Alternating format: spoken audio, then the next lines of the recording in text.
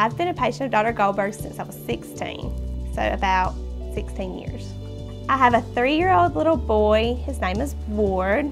He's very active, funny. I can't imagine life without him. I had the perfect pregnancy. Everything was perfect.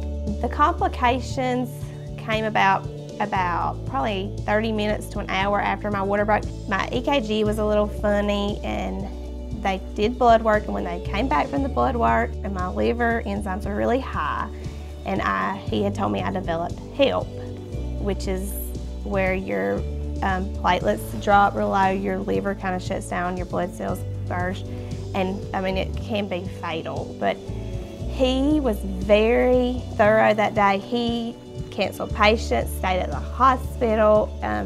I don't remember much, but everyone tells me he was great.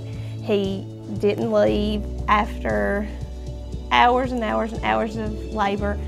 I finally did deliver him, and the cord was wrapped around his neck twice. I mean, it was just, he said I drew the short end of every stick, but I made it, and he did everything he could to make it a better situation. I'm thoroughly pleased with Dr. Goldberg. He really did everything, took care of me like I was his own child.